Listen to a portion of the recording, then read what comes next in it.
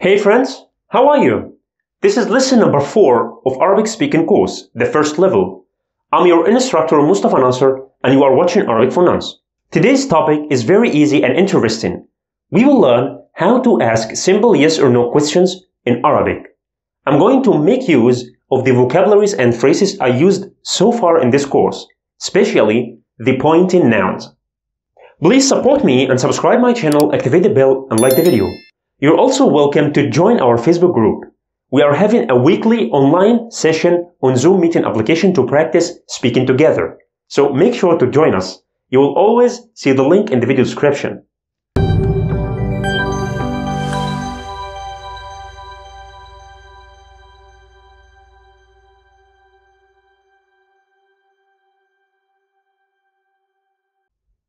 In English, whenever we want to ask a simple yes or no question, we must use one of these verbs.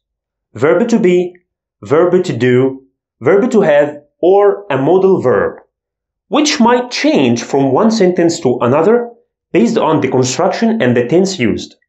For instance, we used verb to be, which is am, is, are in present and was, were in past tense, in order to ask about entities or adjectives, like, are you a student?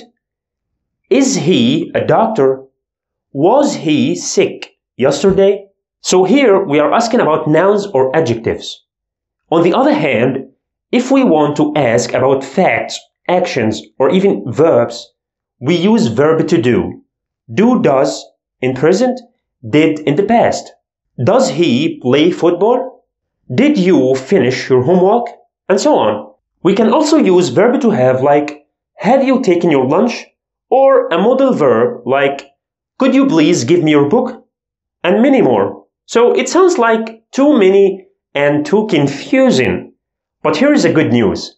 In Arabic, we replace all these verbs used to ask yes or no question in English with one single preposition. Are you serious? Yes. This preposition. Hal. Hal. Only 2 letters preposition.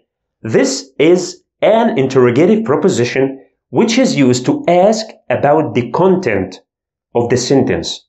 This content might be a noun, an adjective, a description, a verb, or anything else. So practically, it replaces all these verbs. Let me translate some of the examples I just gave you. Are you a student? Is she a doctor? Were you a doctor? Can you help me? And have you taken your breakfast or your lunch? Let's start with the first one. Are you a student? You in Arabic, أنت. Student, طالب. And then we will add the preposition we talked about. هل أنت طالب. That's it. So here, هل replaces are in the English question. Let's move to the second example. Is she a doctor? She, هي, doctor, طبيبة, because we are talking about a singular feminine. And then we will add هل. هل هي طبيبة. The next one, were you a doctor? So again we will put هل and then we will use the verb كان. هل كنت. Then doctor, طبيبا. هل كنت طبيبا? Were you a doctor? The following one, can you help me? هل تستطيع مساعدتي? هل تستطيع مساعدتي? Can you help me? And the last one, have you taken your lunch? هل أخذت غداءك? هل أخذت غداءك? As you can see, all Arabic questions start with هل. And this هل replaces all these verbs I used. Are, is, were, can, and have. So simply put this preposition هل in front of any sentence and you will get yes or no question.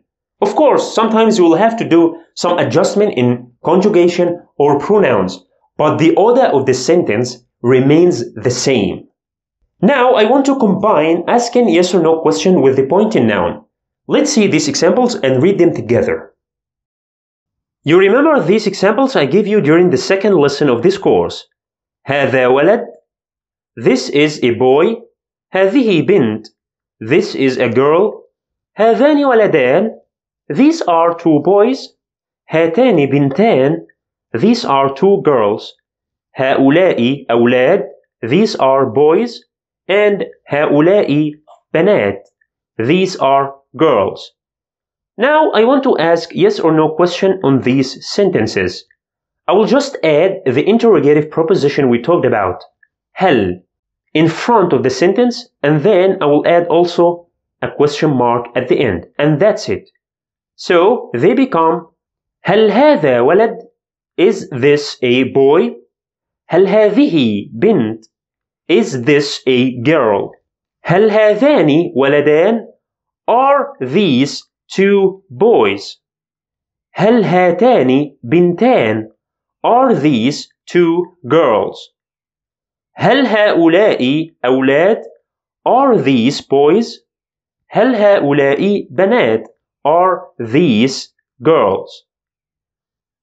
It's simple, right? Let's now see how to answer these questions. In this lesson, I will cover how to answer with affirmation, and in the next lesson, I will explain the negation. So we need to confirm these sentences by using yes. Yes in Arabic means نعم. نعم. So I will add نعم first, a comma, and then the sentence as it is, like this. هل هذا ولد؟ نعم هذا ولد. هل هذه بنت؟ نعم هذه بنت. هل هذان ولدان؟ نعم هذان ولدان.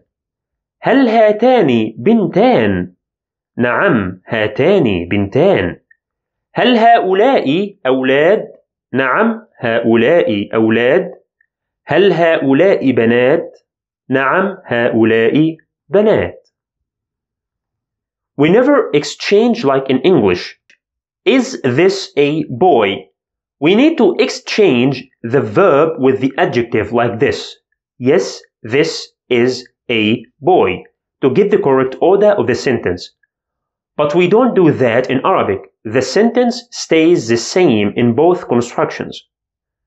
So the only change here is that I will replace the preposition هل with the word نعم.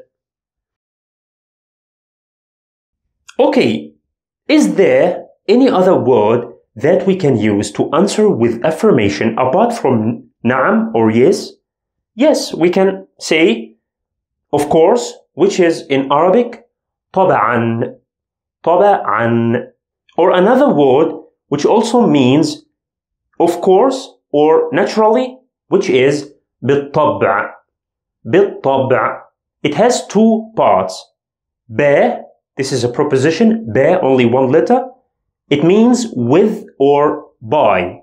And the noun الطبع. الطبع means nature. So literally it means by nature or naturally بالطبع. So we have طبعا, of course. بالطبع means of course also, or it means naturally. And then we have بالتأكيد. It has the same construction as بالطبع. This preposition ب means with, and التأكيد means certainty. So it means by certainty or with certainty, which equals to certainly in English. Certainly, بالتأكيد. So we have طبعا, of course, بالطبع, of course, or naturally, and بالتأكيد means certainly. So if someone is asking you, can you help me? هل تستطيع مساعدتي? I will just answer certainly, which is بالتأكيد or بالطبع. Okay? So far, so good. Do you know that there is a simpler way to ask yes or no questions in Arabic using a simpler preposition? We replace this preposition هل with one letter preposition, a, and it will still give you the same exact meaning. Like this example, is this a boy? We translated that in Arabic to be هل هذا ولد. Now remove هل and put a. هذا ولد. هذا ولد.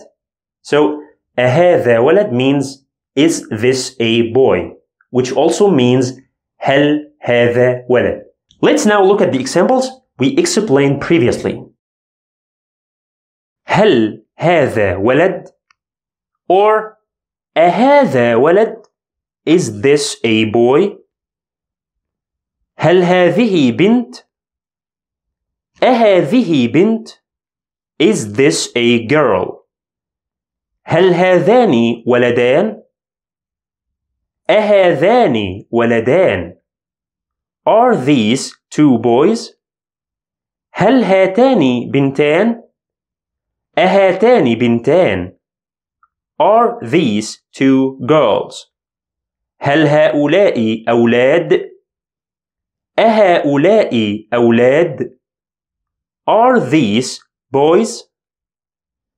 هل هؤلاء بنات؟ أهؤلاء بنات؟ Are these girls?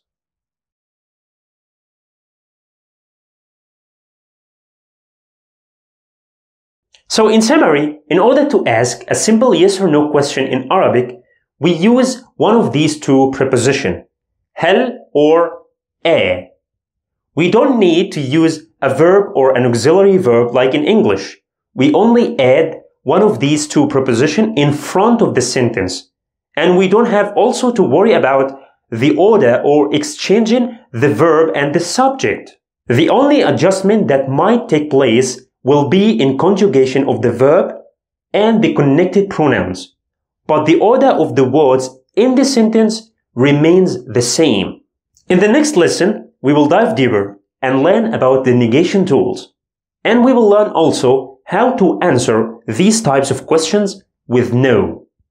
As always, don't forget to download the PDF file of this lesson from the link in the video description. You can download it for free by giving only your email.